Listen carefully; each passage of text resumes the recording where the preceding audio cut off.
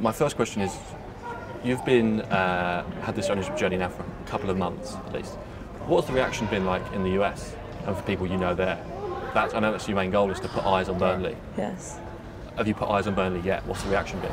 I would say the reaction is better than I expected it to be. You never really know, I mean, trying to explain to people where Burnley is, what it is, but you don't know until you start. And I think the reaction has been incredible, from friends and family supporting to our fans supporting to just the general population wanting to know more, wanting to ask more. I mean, people posting their jerseys and people posting their hats and t-shirts, and everybody asking today, how do we watch the match? Where do we watch?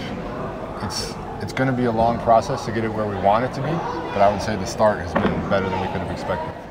Yeah, for some people in America, some of our friends and family, they don't even know how the Premier League works and the Championship, and so it really was an education process of showing them and telling them how it works, and it's been incredible to see how excited they are, how many will be watching the game tonight, and like JJ said, they want gear, they want the hats, so it's been an incredible response. And when they ask, like, what's Burnley like, what do you say? What do you tell them? We tell them the truth. We tell them it's a very small, hard-working town. It's an old mill town. They've been through some tough times. They've had their adversity, but it's made them stronger, and they're a very tight-knit community. And most importantly of all, they love their club. They live and die with their club every single week. I'm from Wisconsin, so the Green Bay Packers have a fan base that lives and dies with the Green Bay Packers every week. So I kind of explain it to people like that. Like, and the Green Bay is a very small town. So I just say it's a place you would love, and hopefully you can make it there someday. Yeah, and one thing we were really struck by when we came here was how beautiful the town is. We love just walking around and seeing how pretty it is, and we always explain to people, you just see Burnley kits everywhere. And like JJ said, that's common in Green Bay, but not all American sports cities are like that, and so that's something we love about here. One big thing I've heard you both talk about is gaining the trust of these fans, and any football fans, but it's Burnley fans, and it's tribalism. How do you think you've done that so far? And if you have done that so far, and how are you going to do it? Yeah, I think it's a long journey. I don't think it's something that happens overnight. I think you do it by showing that you are truly trying to understand, respect, and honor their history and their tradition. This club's been around for over 140 years. That's a ton of history and a ton of memories, high and low, that these people have been through. We're just coming in on that. We're not going to pretend like we were here for the entire process. But what we can do is show that we do care, show that we do want to learn about it, and show that when we are speaking about Burnley to the rest of the world, we're speaking what they would want the world to know, not what we think they would want the world to know. Yeah, one thing JJ said a lot is just talking to the fans and asking them and learning from them and trying to gain their trust that way. Whenever we've been at the pubs or in town, we just like to talk to fans and hear their experience, and I think that's the best way to learn.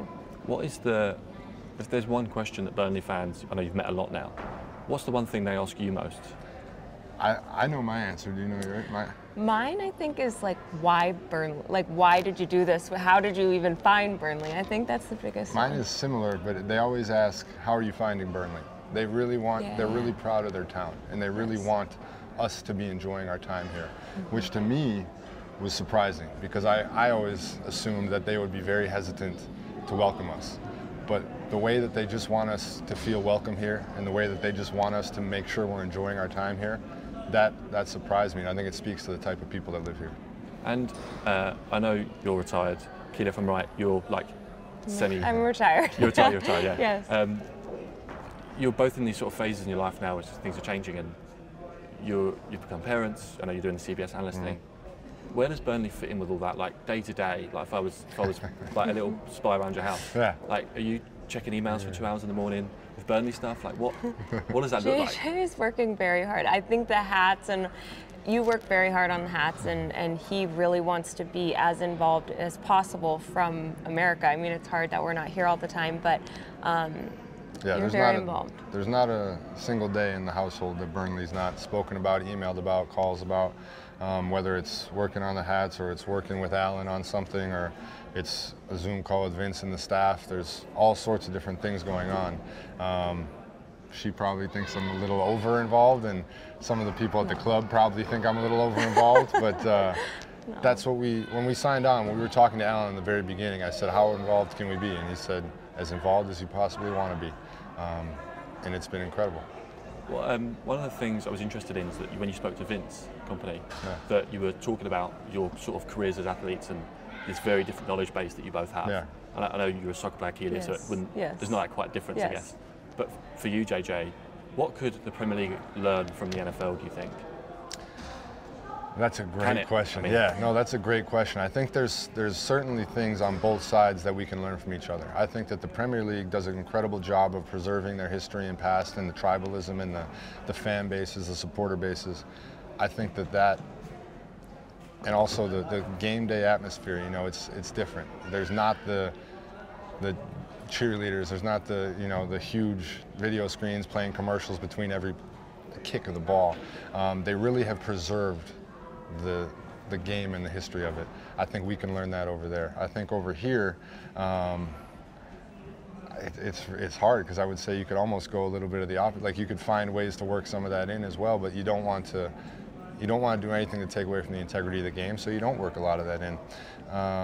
The thing that Vince and I talk about the most is actual tactics. Like we talk about, you know, different types of defenses and how offenses attack things, or how meetings are done, or how nutrition. And I think that's one thing that we do really well over there is the recovery, the nutrition, all of that. But we also learn a ton from Europe. So they're both the best leagues in the world for a reason.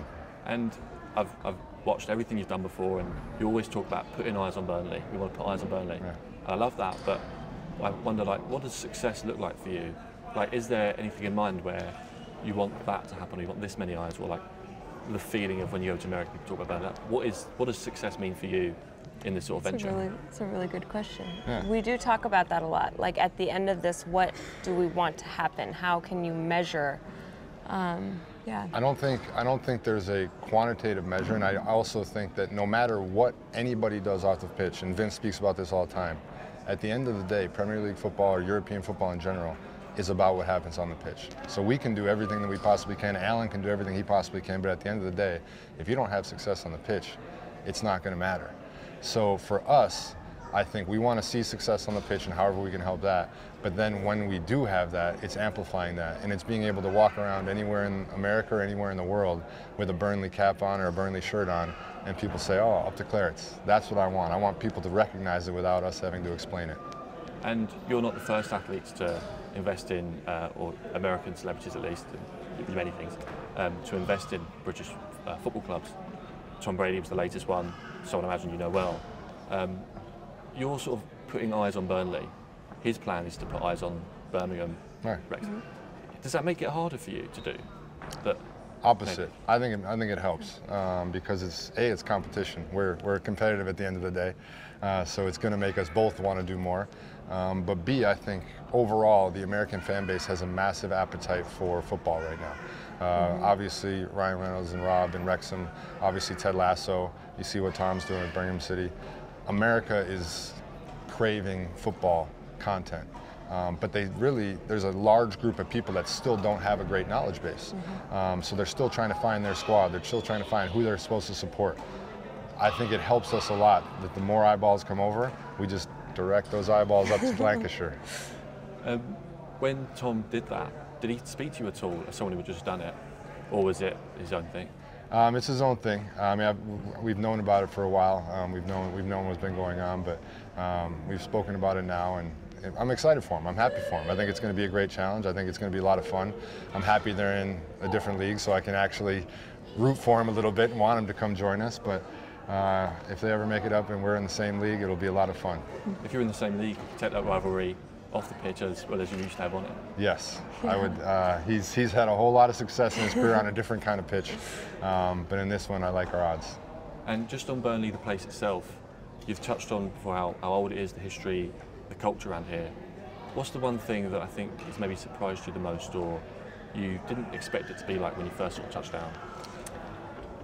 I think a few things. One thing I think is how beautiful it was. We heard it was such a hardworking town and a mill town, and we came and were just struck by it. It is so pretty, and you can just look out in the hills, and I think that was one thing we were surprised about. Yeah, people definitely, when we were learning about Burnley in the process before we had come, people kind of said, why would you want to go to Burnley? Like, what's there to see in Burnley? I mean, it's a beautiful countryside. It really is. I mean, I think it's a beautiful place. That surprises, and then just the kindness and generosity of the people. Every person you talk to is just so caring and wants to help each other out. I mean, I truly feel like if you have a flat tire, somebody's going to come out of their house and help you to fix it. And just lastly, I read that really struck me is that when learning about Burnley, the place, you'd gone into like real depth about the club. Like, I'll watch that YouTube video on 1987 Football League. Yeah, you know, the Orient match, what is the extent? I know about that. What is the extent of your other research into the club been? Like, how deep have you got?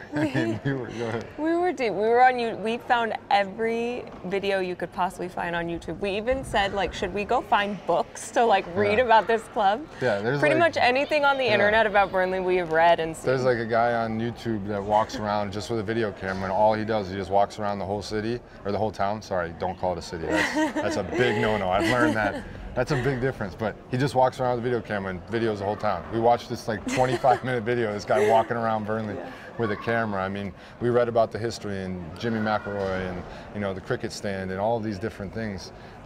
Just because if you don't know what's important to these people, you can't support them the right way. So we have a lot to learn. We're not even close yet, but today I think we're going to try a Hafner's pie, which is a very important thing to Burnley fans.